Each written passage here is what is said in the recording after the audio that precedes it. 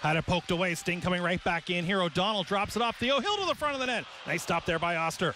Along with Mast. Here's Felak with a chance. Oster the stop. Mast looking for the rebound. It's still loose out in front of the net, and Oster right there hands it off.